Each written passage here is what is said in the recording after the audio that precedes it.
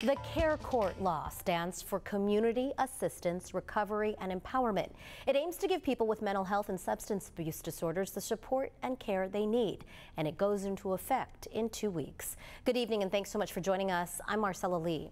So who qualifies for help under this new law, and what else does it entail? CBS 8's Ariana Cohen has the details. The state law, CARE Court, passed last year, goes into effect October 2nd. It's Governor Gavin Newsom's plan to get Californians in crisis off the streets and into housing, treatment, and care. San Diego is one of the first counties to adopt the law that allows people to suggest a loved one receive mental health care. How it works? A first responder, family member, or friend can file a petition on behalf of anyone they feel is suffering from a severe mental illness. Then a court officer decides if the person meets the eligibility criteria, and the person undergoes a mental health evaluation within 2 weeks. The court holds a hearing to decide if the person should meet with a case manager and enroll in a care plan designed to help with their symptoms. I talked with Director of Behavioral Health Services for San Diego County, Dr. Luke Bergman. He stresses the process is voluntary. If they refuse 2 times, a judge can order it, but there are questions on how or if that order will be enforced. He also says the services are restricted to those with schizophrenia and related disorders. So schizophrenia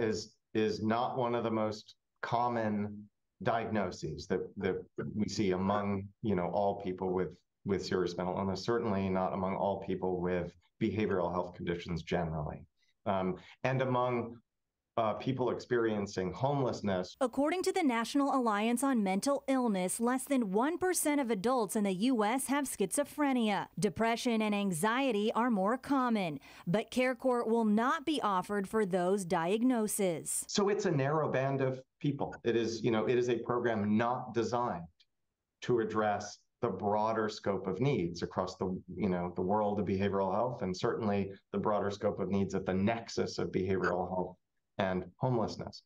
But that doesn't mean that it won't be useful. He says San Diego County estimates it will get 1,000 petitions in the first year and establish court-ordered treatment plans for 250 people. The remainder likely will either not qualify or agree to services voluntarily. And we're very hopeful that this program may help some people develop care plans and see them through who wouldn't otherwise. Ariana Cohen, CBS 8.